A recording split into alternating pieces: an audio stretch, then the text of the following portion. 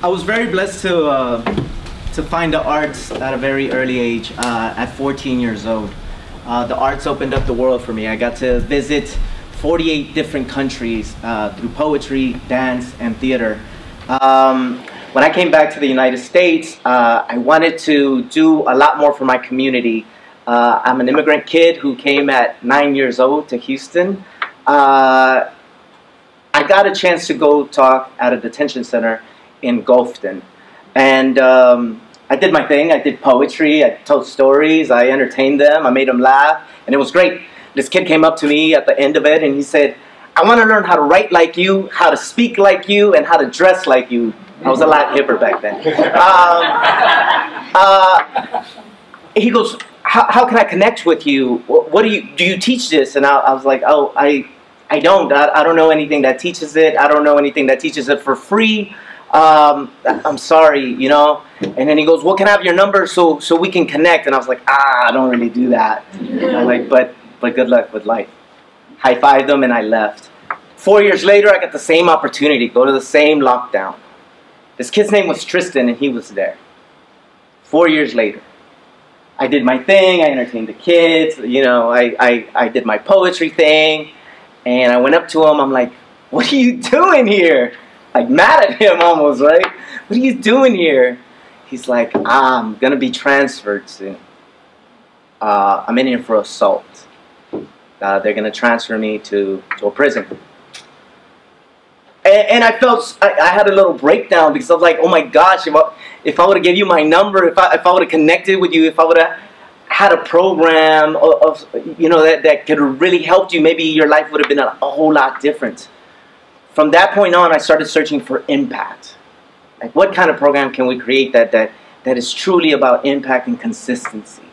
I did a lot of different works: community organizer, grant writing, arts and culture specialist. I don't know what that meant, but it sounded cool.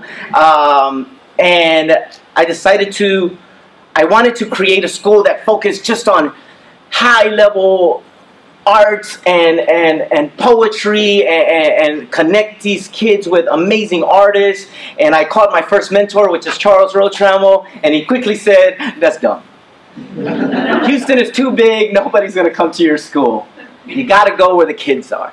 Connected me with Dr. Matt Russell from St. Paul's Methodist, and we started working in the schools. We started going to the schools that maybe they didn't have an artist program. We decided to follow these kids for a whole year. We decided to keep following them after that. We started with a school at Sharpstown High School with a group of 9th graders that we saw them graduate. Each one of them. We decided to not have a home base. We needed to be consistent, and we needed to be in detention centers because our students kept disappearing because of the school-to-prison pipeline. We started a writing program that quickly evolved with our students. Our students suffer from trauma. They live in food deserts. Our students fall under the poverty line, and they're victims of family separation. Our students' mental health is our priority. We created classes that we started as a safe space that we now call Brave Spaces. We started listening to their stories. We created a curriculum alongside amazing, and I can't even tell you how amazing our teachers are in HISD and Spring Branch ISD. We created curriculums that help students just be able to be heard and they can figure out this work. We work with our principals, communities, and schools. Our teachers become our editors, our drivers, our everything. We're in 12 different schools throughout HISD and Spring Branch ISD. We're in 4 different lockdown centers from Houston all the way to Galveston.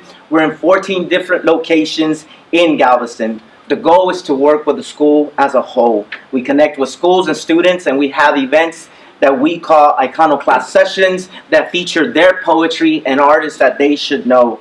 The aim of Iconoclast is to utilize creative expression supported by practices of social-emotional learning, nurturing positive relationships, self-management, and initiative. The aim is to support resilience.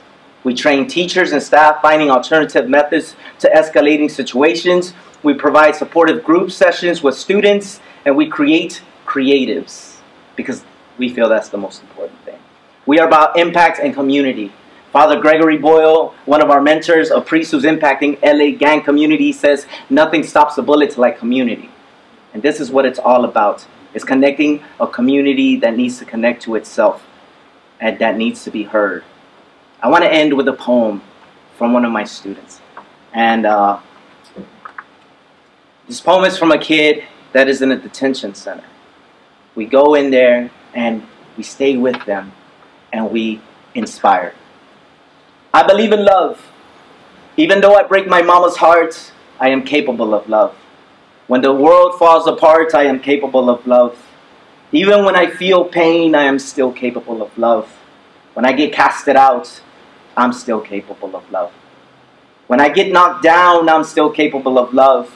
Even though they don't love me, I'm still capable of love. Like everyone else, I'm still capable of love.